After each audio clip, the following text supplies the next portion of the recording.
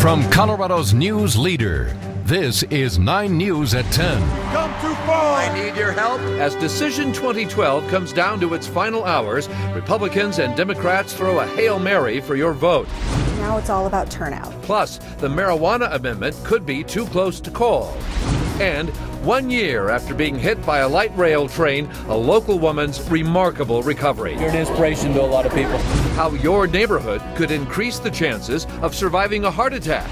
And we got another tough road game next week. And the Broncos on a roll. What they have to do to keep it going right now on 9 News at 10.